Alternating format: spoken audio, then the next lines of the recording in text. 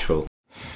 Before we dive into this video, let's get one thing straight. I am not 100% against the use of PEDs, but what I am against is people lying about being natural. Because if you really think about it, there is so much wrong with telling people you're natural and then simultaneously having a trenbolone sandwich for breakfast. Especially if you're an influencer with a huge following, that just makes it 10 times worse. Fitness influencers that are lying to their fans is so f***ed up because it raises like false expectations and ultimately makes people feel like shit, because the honest truth is they will never ever look like that. I fully understand that the fitness industry now is plagued with so many fake natties that you can't even tell who's natural and who's not. These guys have just raised the standard of a good physique so high and then claim natural at the same time. People with actual good natural physiques will think they have terrible physiques because they are comparing themselves to these guys who are supposedly natural. So what I'm trying to say is the actual naturals will never be satisfied with their physiques because of these false expectations set by the fake natties. So when I say fake natties, a few people just come to my mind straight away, and in this video I'm going to be going through like the most controversial guys in the industry, and some of these guys are natural, fair play to them. They do have incredible genetics and like some of the best muscle insertions I've ever seen,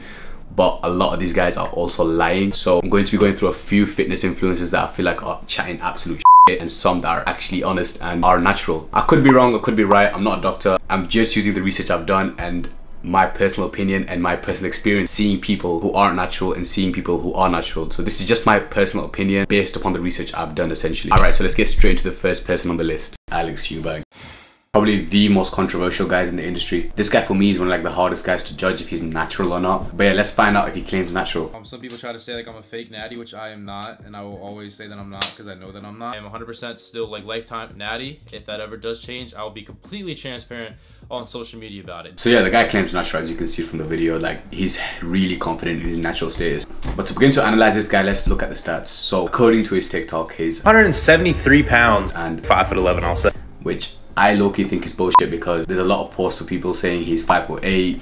Some people even saying he's 5'10", you know, so I would say he's somewhere between 5'8" and 5'11", but I'll give him the benefit of the doubt. 5'11", 173 pounds. You have to take into consideration this guy has one of the most elite muscle insertions I've ever seen on a human. He blew up in the past year for his incredible physique, and a lot of people saying that this guy is like the best looking natural bodybuilder out there. So he really essentially blew up for his natural status and also simultaneously looking like he's on a shit ton of gear but being natural. So putting forward that you can look good naturally. In respect to the guy, he's got an incredible physique. So the real question is he natural? Before I give my answer and my opinion on his natural status, I want to list the reasons why I believe what I believe about this guy. And my first and most important reason being is the guy is not actually that big. Although he looks absolutely huge on camera, you have to realize that this guy is 173 pounds and he's 5'10", 5'11". When this guy has a pump and he's standing in incredible lighting with a $5,000 camera and probably the best editing team in the industry, you'll realize that all those aspects put together make someone look really good on camera. So what I'm trying to say is he's not as big as a lot of people think he is. Like, if you see this guy with like a shirt on or a hoodie on, he'll just look like he's just a casual lifter, but when he takes it off and he stands at a good lighting with a chest and shoulder pump, he looks incredible. And honestly, that's just the tricks of the camera angles. He's admitted it himself. But social media is all about angles, lighting,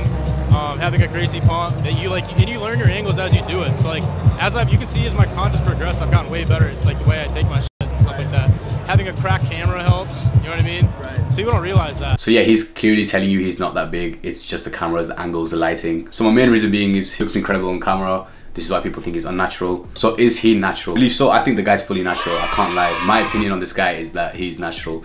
He does work really hard, and honestly, he's been blessed with 1 in a million muscle insertions. Like, his physique is just made to make money. At this point, he literally just gets paid to lift and to look good and diet, and he probably has one of the most insane coaches out there monitoring his diet. I mean, it's not very hard to look as good as he looks with the position he's in at the moment, and obviously being blessed with some crazy genetics. Even with the whole controversy of his blood work and his test being very low, that could be due to multiple factors, not the fact that he did a SARM cycle and his test levels just completely dropped. I mean, it could be, but in my opinion, it could have been due to multiple other factors. When your test level drops, doesn't necessarily mean it's due to steroid. There could be other reasons. Yeah, in my opinion, I just don't see this guy taking steroids to achieve the physique he has achieved. All respect to the guy, he has got an incredible physique, but to me, that physique is fully attainable naturally if you work hard and eat right. So yeah, I believe Alex EUBANK's natural. Simple as that. Alright, so the next most controversial guy that's blowing up recently, the man himself, SHIZZY.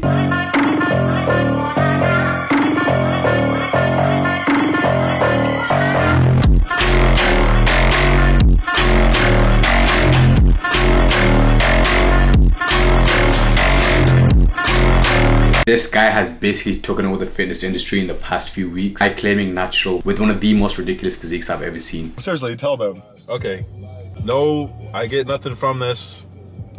None of us are on steroids, okay? I don't take steroids. I'm a big person.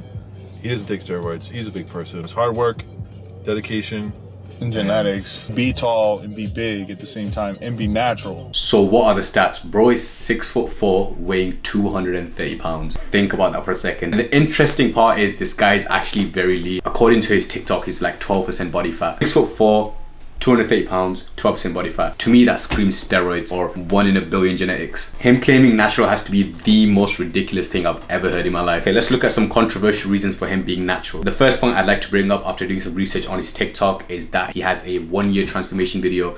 And the interesting thing about this transformation video is it was taken 6 years after lifting. So if you put that into perspective, he's not in his new gain phase anymore. He's in a phase where it's very hard to build muscle naturally because he's been lifting for that long. And after 6 years, if you put the two pictures together, this is him 6 years of lifting and this is him on his 7th year. It just doesn't make sense. Like, bro did that on purpose to make people suspicious of him taking steroids. Like, it's just impossible. Just look at the transformation in 1 year. Or spend that 1 year in the hyperbolic time gym. This again doesn't prove that it's unnatural, but it's a very good reason to say that this man is on steroids. The second point I'd like to mention is some guy did a randomized blood test on SHIZZY and the results were quite interesting. So when this guy did a blood test, you can see that the BUN levels are higher than normal, higher than some people that I know that have taken trend. Another thing that's very high on his test records is the AST levels. Again, higher than some people on juice. People say high protein diets mess up AST or vaping messes up AST, but I'm almost certain SHIZZY doesn't vape. I mean, the guy's so alpha, it looks like he has fucking cigars for breakfast. Then again, it goes back to the same point that these levels don't necessarily mean that he's unnatural. It just points towards that direction of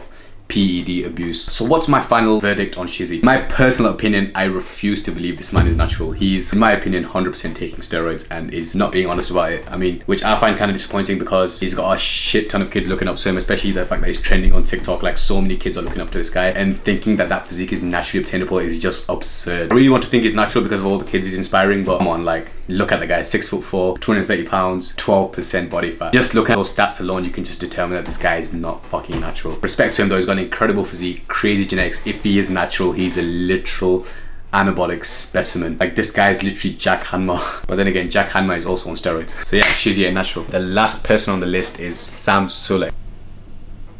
If you think this guy is natural, you need a reality check. This guy is 21 years old. He looks like a f***ing Olympian. He's on a shit ton of steroids. There's no doubt about that. Absolutely love the guy's content. The guy's hilarious. Like, with some intelligent engineering, it seems that my quad workout will still go on.